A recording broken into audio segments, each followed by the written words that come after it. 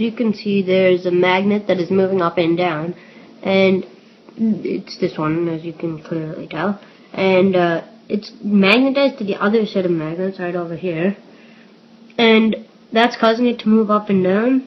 because it would fall because of gravity, but the other magnets are in a spot where it's very close to being enough of a magnetic pull, so it's in the middle. As you can see, it's now very little or no up and down movement. So I'm gonna blow on it, and then you can see that it will go back to being what it was before.